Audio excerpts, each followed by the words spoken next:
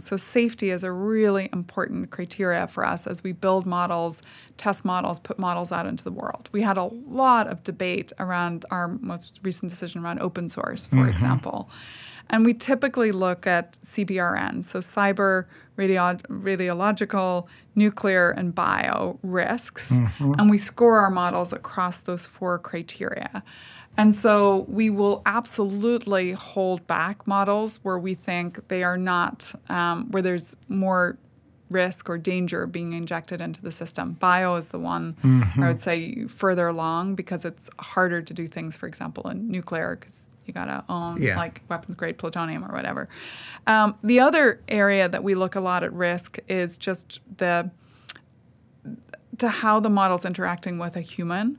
So, for example, we did pull back one of our models, I think at 4.5, ChatGPT 4.5, or in that zone, because it was very sycophantic. So it's a different sort of risk entirely, but it was absolutely causing people to get more and more engaged because it was telling you lots of nice things. I bet that performance review would have been amazing. So good. So we just want to be really mindful of when we want to slow people down or maybe insert something if we can see that a behavior is beginning to unfold.